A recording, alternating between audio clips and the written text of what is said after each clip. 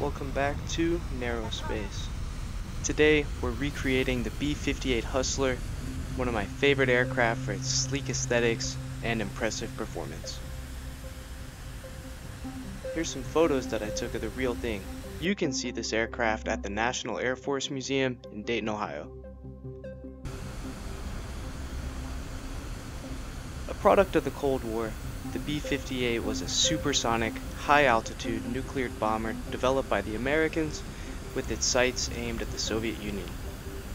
The Hustler remains a fast aircraft by today's standards with a top speed of Mach 2.2 despite coming into operation in 1960. It's no wonder its pilots were later recruited to fly the SR-71 Blackbird. This build was a lot of fun, and it was even more fun to fly. I had a blast literally with all of these bombing runs. I do enjoy the improved explosion animations in KSP2. And surprisingly, it was pretty easy to put a bomb on target after a little practice, and this recreation was easy to fly. Considering the reputation that the Hustler had for being a difficult aircraft to fly, this version handled like a charm.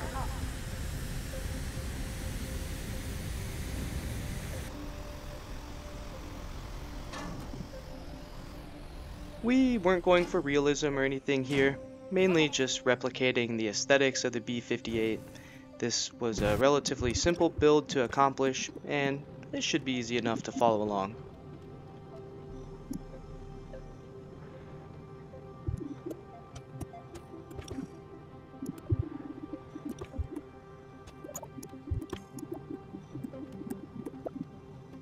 The craft consists of a long fuselage section, some delta wings, stabilizers, and wing-mounted engines.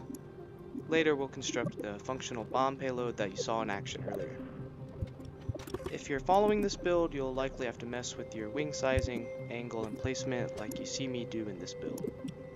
Your procedural wing dimensions don't have to match mine exactly, just try to replicate the shape. Usually when I'm recreating an aircraft, I'll use multiple reference photos from different angles as a source for the shapes that I want to make. I recommend you do the same.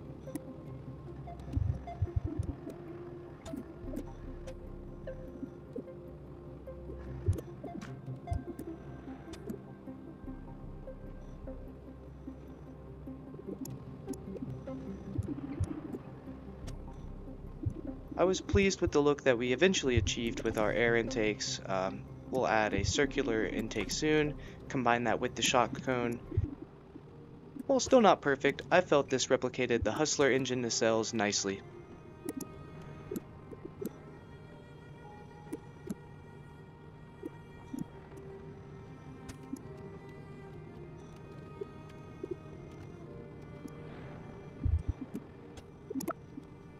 But some important things to note: be sure to select fuel crossfeed in the parts manager on your pylons, or fuel won't be able to reach your engines. Additionally, be thoughtful with your fuel distribution. Remember, ideally, you'd like your center of mass to be slightly ahead of your center of lift. To achieve this, I made most of my fuselage tanks empty, only filling 2 or so tanks with fuel right around our center of mass. This made my craft extremely stable and easy to pilot.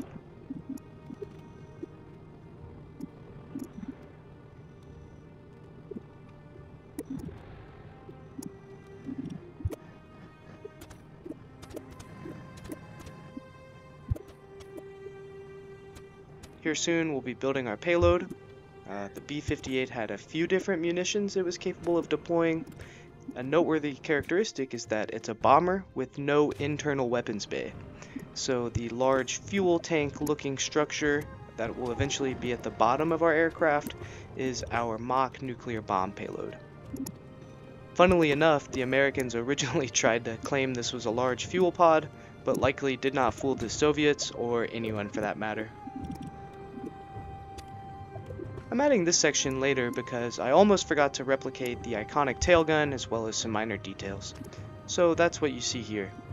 Insanely, if this vehicle was traveling at Mach 2, rounds fired from this gun would actually move backwards relative to the ground, since their relative velocity was slower than the aircraft's blistering supersonic speed.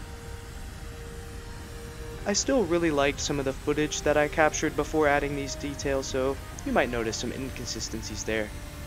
And to be honest, I could have went much further to replicate the craft one for one, but making a Kerbal version of the craft is fun since most of the parts don't scale correctly anyway. So that was my rationale here. Next, we'll do a full bombing run from the KSC to the island airfield and back. The real Hustler had a range of around 4,000 kilometers without refueling, so the 30-kilometer distance or so from the airfield should be a simple hat trick. Now would be a good time to address how differently I'm using the B-58 here from its real flight profile.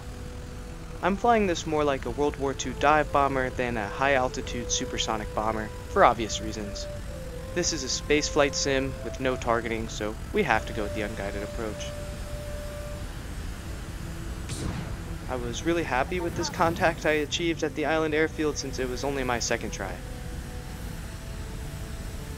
I'd be really impressed if someone managed to accurately hit a target from a high altitude and supersonic speed in KSP2. We took the easier method here because it was fun and we got some good close-up shots of the explosions. It took quite some time to sift through all of my bombing run footage since I did so many. Not because shots weren't working out or were difficult, but because I had so much fun using this craft. This gets me really excited for when more features are available, particularly when propellers and robotic parts are added. I also noticed this weird bug where all the windows at the airfield glitched to be purple, so we landed here and took a closer look. While we're talking about bugs, most egregiously, struts are broken. On the builder screen, struts constantly disconnect themselves. Every single time I build a craft requiring struts, I encounter this issue. And it's honestly one of my greatest points of contention with the game so far. Struts and symmetry just don't get along, so some advice, while the game's still broken, just add your struts last. Otherwise, you'll have to replace them if you move apart or sometimes for no reason at all. The only other bugs I encountered was with my landing gear detaching itself for no reason when deploying and just generally behaving strangely. I suspect this is because I had my gear clipped into the craft, but it was always only on the left side, not the right, so this doesn't make sense and we really should be able to clip parts anyway. I also noticed a couple times, like on my final landing, the gear even completely changed directions. The rear gear flipped around backwards after I deployed them, which is a bug I have never seen before.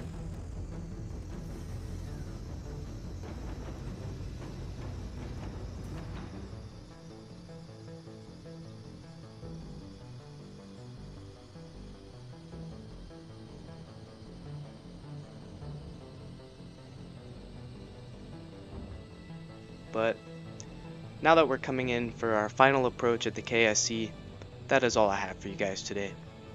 Please subscribe if you enjoy my content. Technical information was sourced from the Air Force Museum and details I've learned through conversation. I hope you enjoyed this video because I had a great time making it. Please let me know if you enjoy historical recreations such as this one and any ideas for future builds in the comments below. Thank you so much for watching, and thank you for all the positive feedback I've received on my commentaries. I've got myself a proper microphone and planned on making many more videos for you guys.